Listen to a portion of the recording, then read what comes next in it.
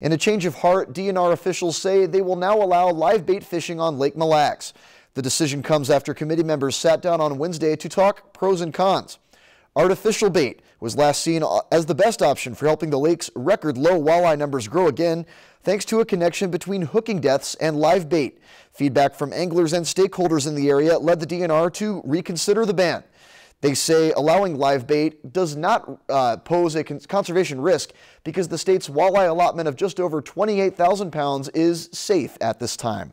If you've enjoyed this segment of Lakeland News, please consider making a tax-deductible contribution to Lakeland Public Television.